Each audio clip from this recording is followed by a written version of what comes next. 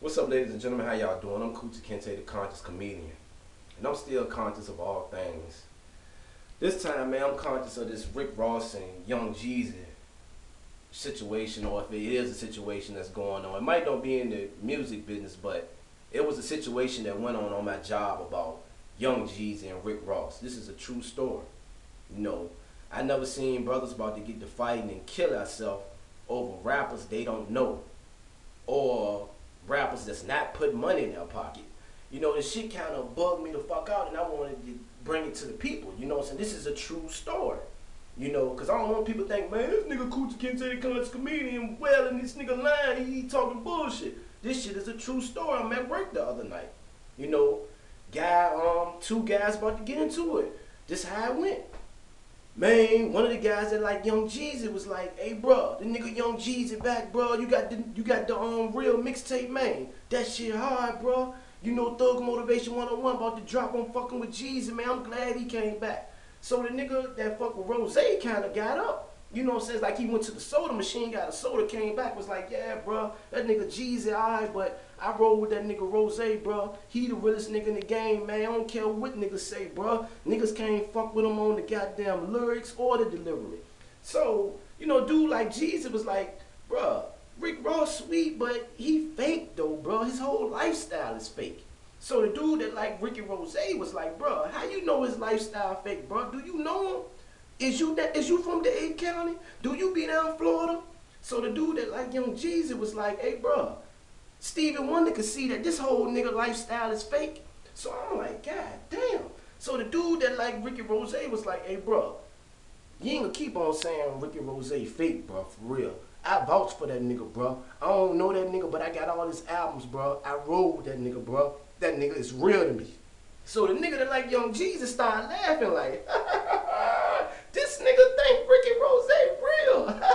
Nigga like Young Jeezy was like, "Hey, bro, the nigga is not better than Young Jeezy to me. The nigga ain't realer than Young Jeezy to me. The nigga don't got ad-libs like Young Jeezy to me."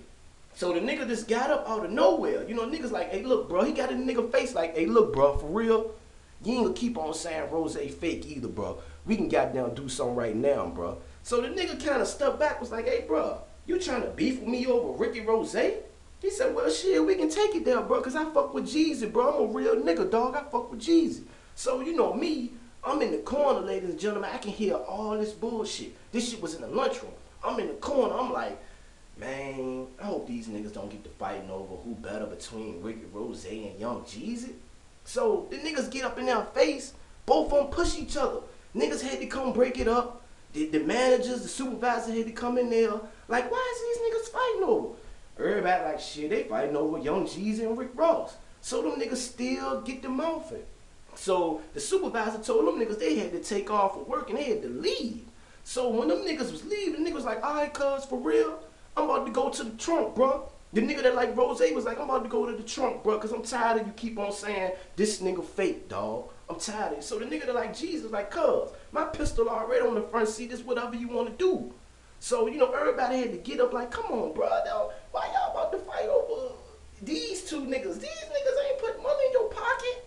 So niggas was like, "Nah, bro, it ain't even about the money, bro. It's about this nigga goddamn up in my face talking about goddamn Young Jeezy and all this shit." And so the other nigga was talking about, "Man, this nigga up in my face talking about Rozay, man. I don't respect none of them niggas, bro." So I'm like, more to this story is, ladies and gentlemen, why the fuck are we about to get to fighting over some rappers that don't know you, that's not putting money in your pocket?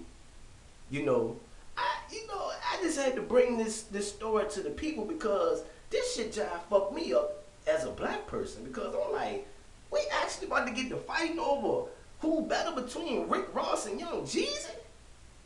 And none of these niggas know these niggas? Hey, look, man. I'm Kuta Kente, the conscious comedian, man. I'm still conscious of all things.